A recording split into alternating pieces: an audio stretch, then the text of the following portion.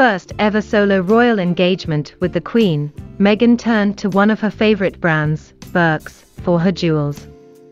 The Duchess of Sussex chose a discreet pair of Akoya pearl and diamond earrings in white gold from Birk's Splash collection.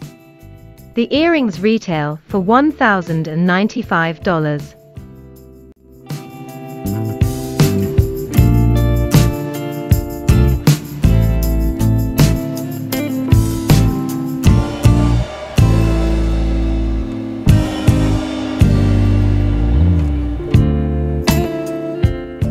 As she joined Prince Harry at Buckingham Palace on May 22 for the Prince of Wales' 70th birthday patronage celebration, Meghan accessorized her pale pink goat dress with Vanessa Tugendhaft earrings. The floral motif Idol La Rose earrings are made of diamonds and 18-carat white gold. The reception was the Duchess of Sussex's first time wearing both her engagement ring and her new wedding band to an official public royal event.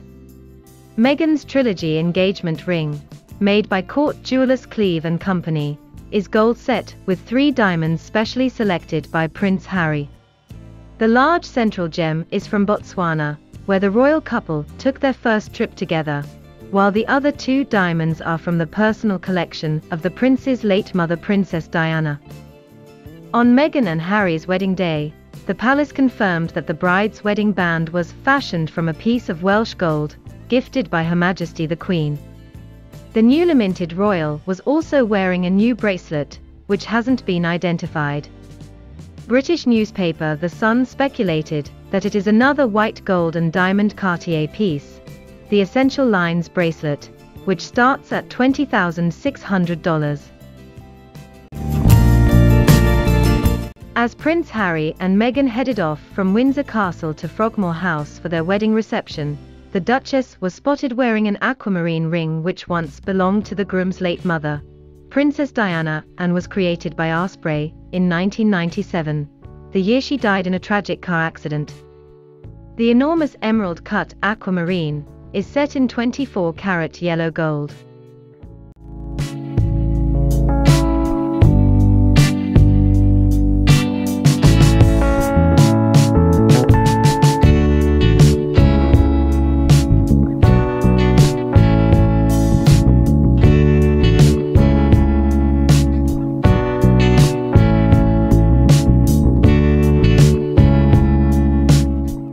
The newlywed Duchess of Sussex opted for new Cartier earrings for her first night as a royal.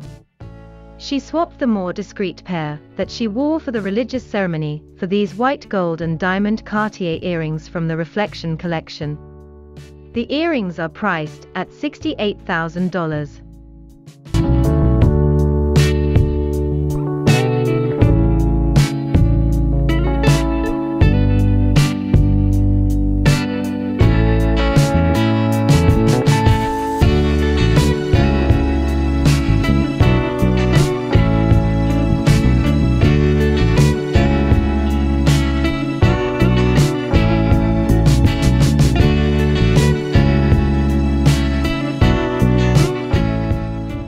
What would a royal bride be without a spectacular tiara?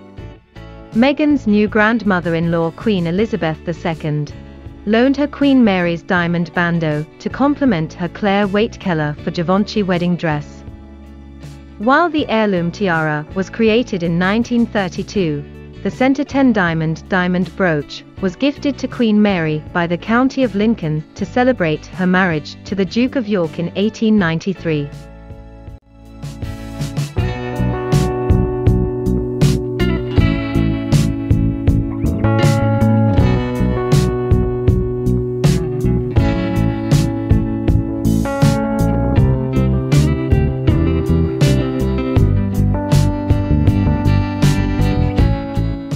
On her wedding day, the Duchess wore new earrings that followed the motif of the heirloom Queen Mary the Gallantry diamond earrings by Cartier.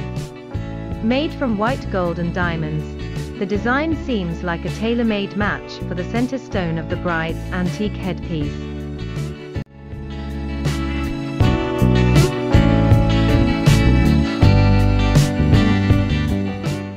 As Meghan held hands with Prince Harry and shared a laugh at the altar, we could see her gorgeous Cartier bracelet from the Jeweller's Reflection collection on her right wrist. The white gold and diamond piece is priced at $155,000.